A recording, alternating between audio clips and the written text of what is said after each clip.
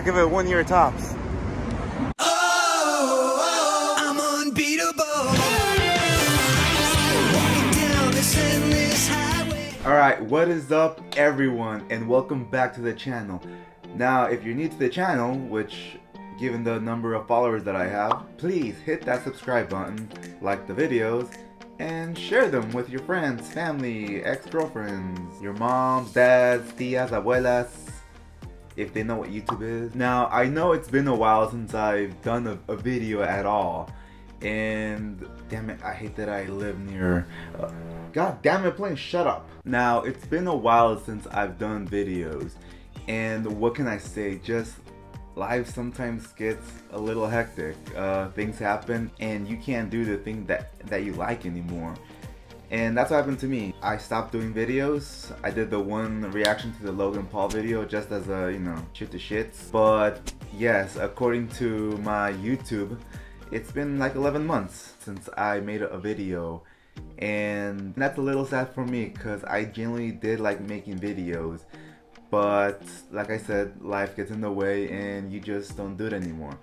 But that's about to change because I am back, for now, here to offer content to the 3 loyal people that I have watching my videos. My brother-in-law, my tia Lupe, that random dude from Dubuque, Iowa. Dude, seriously, you gotta stop sending me those messages. But to whoever's watching, thank you for your patience, and I promise to make more content more frequently. Hopefully. Now, the majority of my videos are pretty much opening Pokémon booster packs, booster boxes, what have you.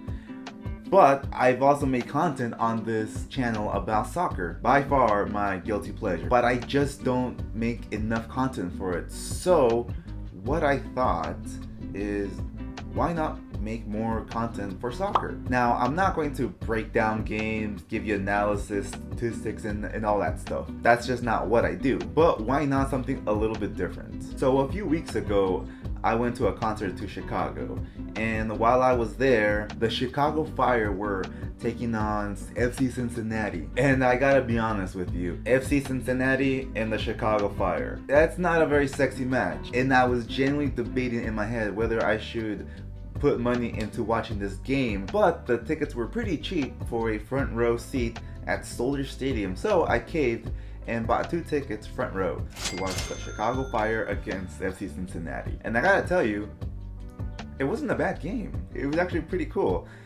But like I said, I'm not here to break down any analysis. What I want to do is give you my experience on what it's like to go to a home game to the Chicago Fire's Soldier Stadium. Now, unfortunately, the Chicago Fire doesn't have a march to the match, but just the experience to get there, to see the fans going into the stadium, the food, the entertainment.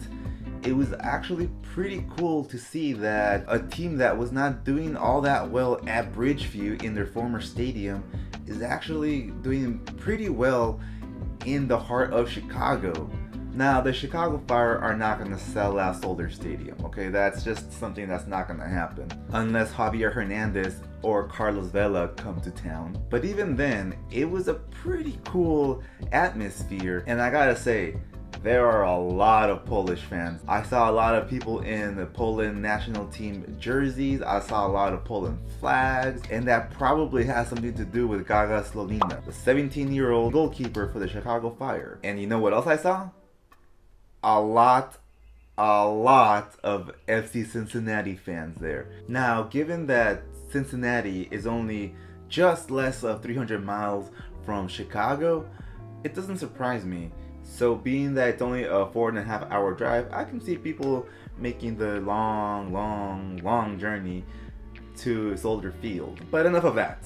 So pretty much the same day I landed in Chicago was the same day that the game happened. So I got very little sleep. So thank you, Spirit Airlines, for your lack of good food, reclining chairs, screaming children. Now, that's not your fault, but it happened on your watch. So the hotel wasn't that far away from the stadium, so I was able to see a lot of fans walking to the game with a lot of Chicago Fire gear. A lot of fans repping Schweinsteiger, and of course, Xherdan Shaqiri.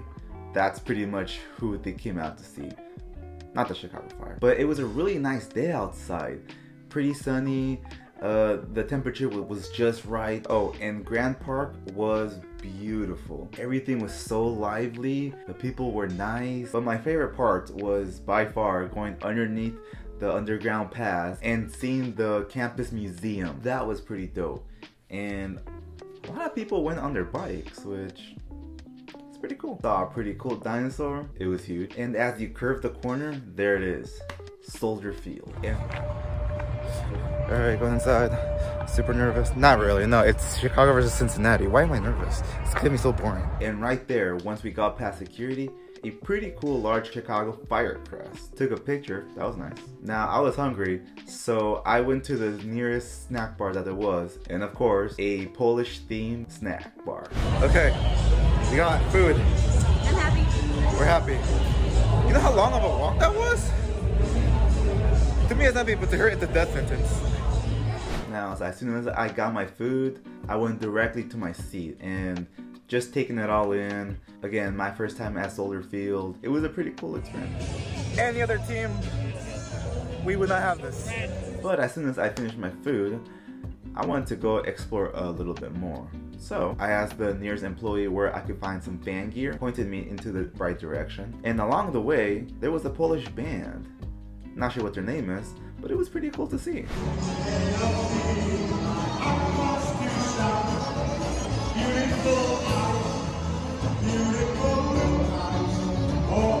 That dude in the accordion was getting it. Now, one of the things that I really want to do when I go to these home game stadiums is buy a scarf and buy a jersey. And that's exactly what I did. Bought myself an authentic jersey, a home jersey, and the scarf. Now, I was pretty hesitant to put it on, but what kind of experience would it be without the gear on? So I found the nearest spot to change, and I was ready for the game. Now, I wanted to see the Fire train, but unfortunately I was on the wrong side of it. So all I could do was watch them from afar and watch the rival team practice right in front of me with a security guard who looks like he's having a really bad day.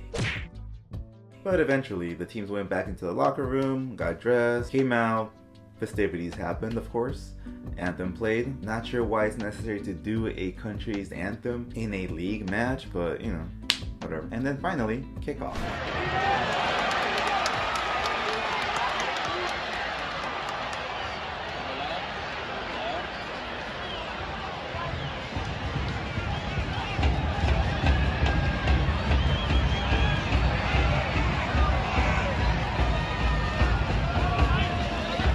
Now, going into the game, I didn't really have much expectations because, again, it's FC Cincinnati, the team that came in last place. Not just last place, dead last place since their arrival to MLS. And the Chicago Fire, a team that up until last season played at Bridgeview. Oh my god, that fucking plane. And the team that hardly, if ever, made the playoffs. So, again, I went into this game thinking that it was going to be a snooze fest, but I still wanted to experience Chicago Fire.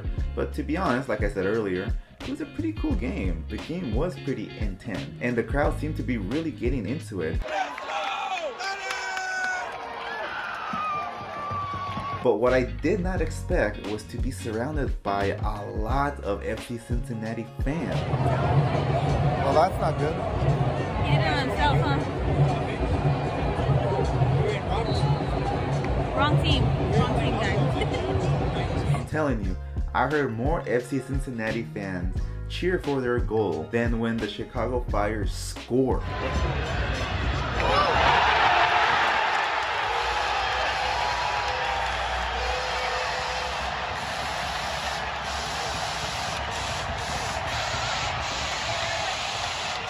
But in typical Chicago Fire fashion, of course, they scored an own goal. One that Gaga Slonina didn't help either. So it's 2-1 and it didn't take that long. Gaga fucked up. Yeah, that's what happens when you trust a 17-year-old kid. Sometimes they say if you're old enough, you're good enough. That ain't always the case. So. But eventually, John Duran scored in the 83rd minute, leveling things out. And again, in typical Fire fashion, they let that slip. Only this time, thanks to a horrible mistake from, yes, you guessed it, 17-year-old Gaga Slonina, a 17-year-old kid who will be prone to making mistakes. Didn't communicate with his backline, pretty much gave it to Luchi Acosta, and of course he scored, ending the game in a pretty embarrassing night for the young goalkeeper.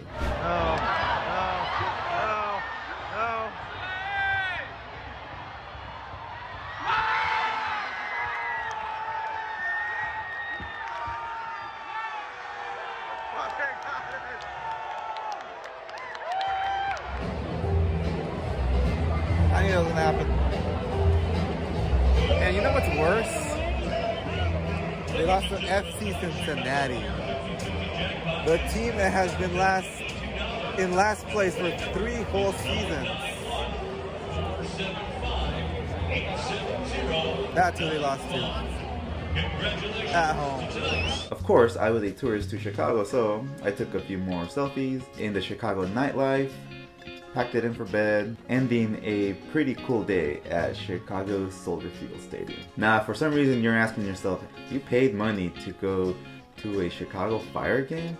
Actually, no, I didn't. Me and my lady actually got tickets to go to a concert in Chicago. Backstage passes to see Simple Plan, got a pretty cool VIP experience with the band, took some pictures, waited for about an hour or so until the actual concert started, and then walked back into the venue and had a pretty cool concert experience. Opening up with a band Set It Off. They were colorful, pretty cool, followed by a pretty insane performance by Sum 41. And to close the show, of course, Simple Plan, who were pretty awesome. A band who up until now, I just realized were the original artists behind the hit song, What's New Scooby-Doo?